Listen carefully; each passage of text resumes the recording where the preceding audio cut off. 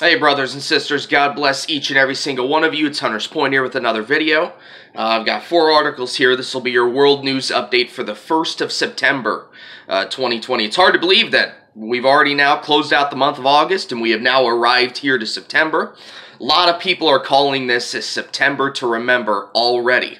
So, we got, one down pretty much, 29 days to go, and we'll see if this is indeed a September to remember. But I've got 4 articles here off of endtimeheadlines.org, and I'm going to go ahead and get right into it. I'm still trying to get my bearings straight a little bit. I literally just woke up like 20 minutes ago, so I'm still kind of tired, but, I wanted to come on here and give you guys a little bit of an update this morning, so I will go ahead and get into the first article. So, first article, endtimeheadlines.org. Twin quakes of 6.8 and 6.3 magnitudes, respectively, strike off the coast of Chile.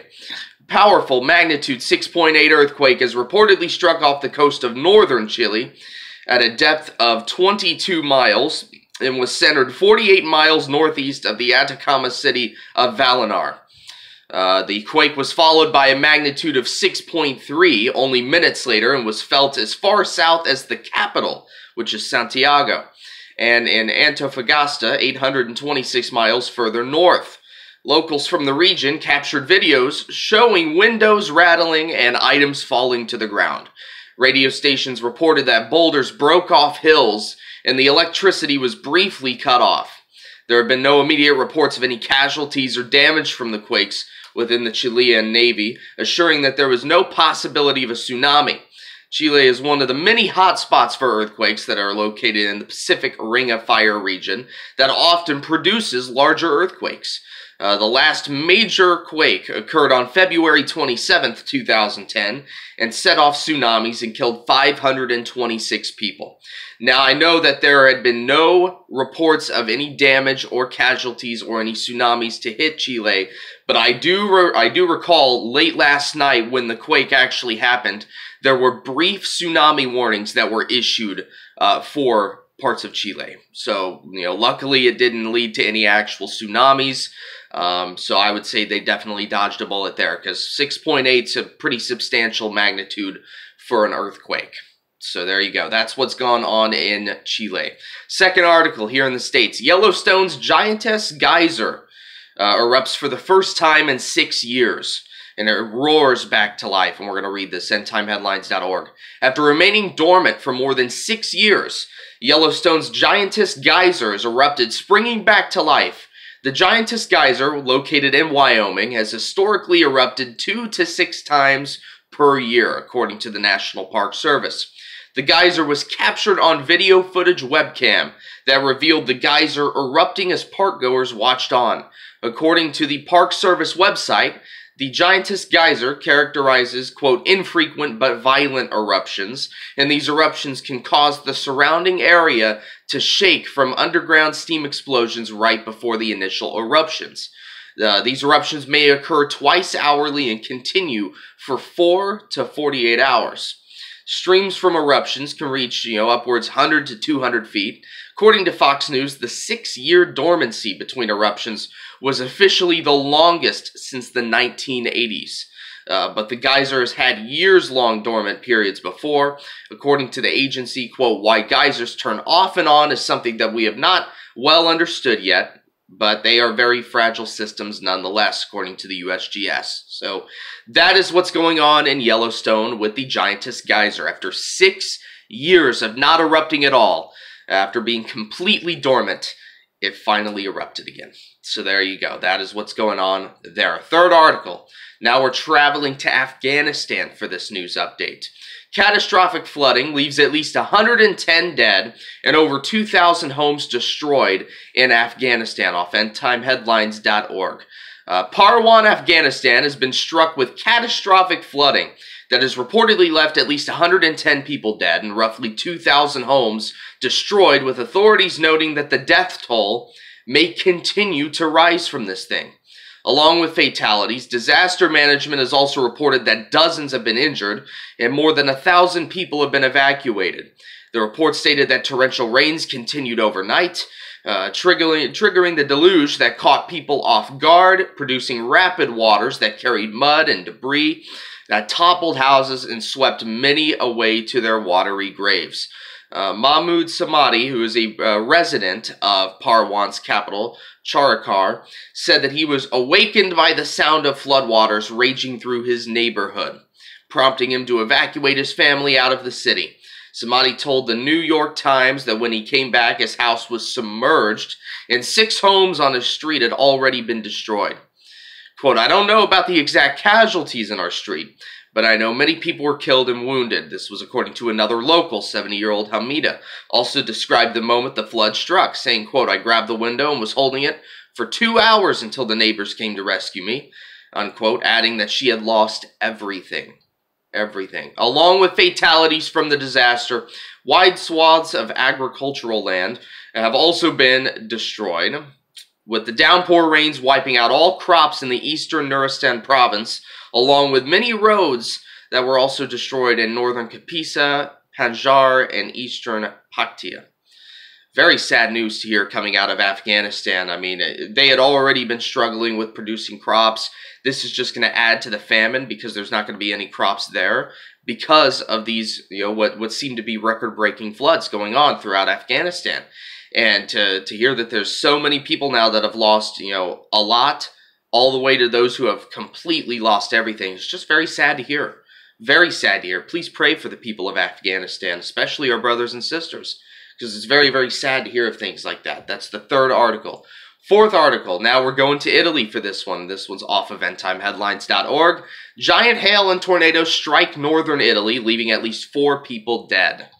Powerful storms producing lightning, giant hail, and tornadoes have struck over northern Italy over the course of the weekend, causing extensive damage and leaving at least 4 people dead. The severe weather struck wide swaths of Italy over the weekend, from South Tyrol down to the central region of Lazio around Rome, killing at least 4 people in 2 separate storms and leaving several missing. Quote, "A supercell outbreak with numerous intense and deadly storms has verified across northern Italy," Severe Weather Europe meteorologist noted on August 31st. Quote, "Several tornadoes were reported, besides destructive winds, very, very large hail events, and severe flooding," unquote. Hailstones the size of eggs were being reported from the storm in Cremona, Mantova, and Bergamo, and in Lombardy, forcing local authorities to call in heavy machinery to clear out roads. The city of Verona has been struck by severe flooding, giant hailstones, and strong winds causing considerable damage. Severe damage has been reported from the entire Veneto region, with Vicenza and Belluno areas struck particularly hard, where Vicenza alone was reportedly struck by a tornado that actually flattened trees, fences, and road signs, and damaged buildings as well. So that is what's going on in Italy. That'll conclude the core of your world news update. We're seeing a lot of flooding in Afghanistan, severe storms in Italy. A geyser within Yellowstone erupts again after laying dormant for 6 years. And then you have 2 earthquakes known as twin quakes strike the northern parts of Chile. 6.8, 6.3 respective magnitudes. So there you go. That'll be your world news update. I figured I'd go ahead and read Matthew 24 because, I mean, we're seeing this every day anyway, right? I mean, we're seeing constant daily fulfillments of Matthew 24. This is just the world we're living in, folks. This is just how it goes. This is how the cookie crumbles, as us bakers would always say. Matthew 24, and we're going to go verse 5 through 12. "For many shall come in my name, saying, I am Christ, and shall deceive many. And ye shall hear of wars and rumors of wars. See that ye be not troubled, for all these things must come to pass, but the end is not yet. For nation shall rise against nation, and kingdom against kingdom. And there shall be famines and pestilences and earthquakes in divers places.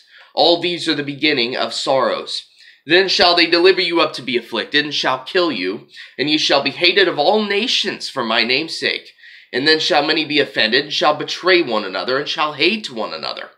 And many false prophets shall rise, and shall deceive many. And because iniquity shall abound, the love of many shall wax cold." We are seeing that 100% in our society today. And we're seeing all these natural disasters taking place worldwide, not just within the U.S., but worldwide we are seeing catastrophic natural disasters playing out right before our very eyes. I actually want to go ahead and read Luke chapter 21, verse 25 through 28, which once again is a really good depiction of what's going on in our world today. Luke 21, verse 25 through 28, "And there shall be signs in the sun, in the moon, and in the stars, and upon the earth distress of nations, with perplexity, the sea and the waves are roaring. Men's hearts failing them for fear, and for looking after those things which are coming on the earth, for the powers of heaven shall be shaken. And then shall they see the Son of Man coming in a cloud with power and great glory. And when these things begin to come to pass, then look up and lift up your heads, for your redemption draweth nigh." And that's what we should be doing, family. Be lifting up our heads, looking up in them clouds, because soon that's where we're going to be.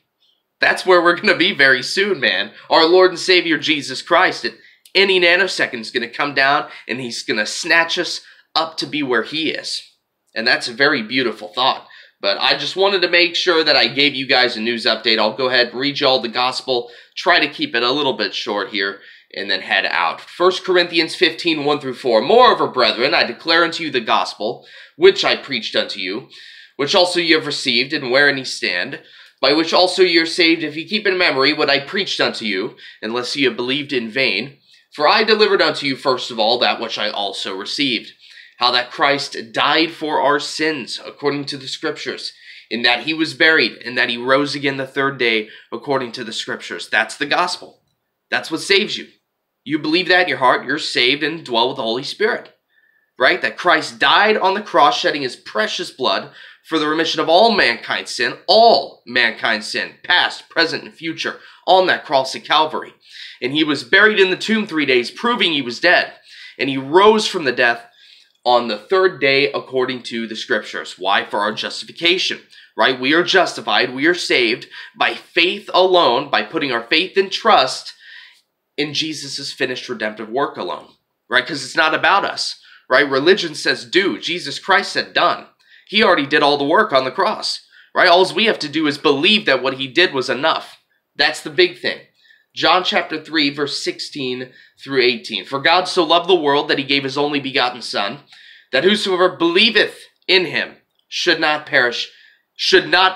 People say that you can lose your salvation and perish, but this verse actually disproves that. "Whosoever believeth in him should not perish, but have everlasting life." Not temporal life, not conditional life, okay? Not life until you fall short. That's not what it says. It says everlasting life. That means a life without end. That means when you die, you won't go to hell, right? You would go to heaven because you believed on Christ. That means when the rapture happens, you'll be snatched up and transformed and not left behind because you were a believer.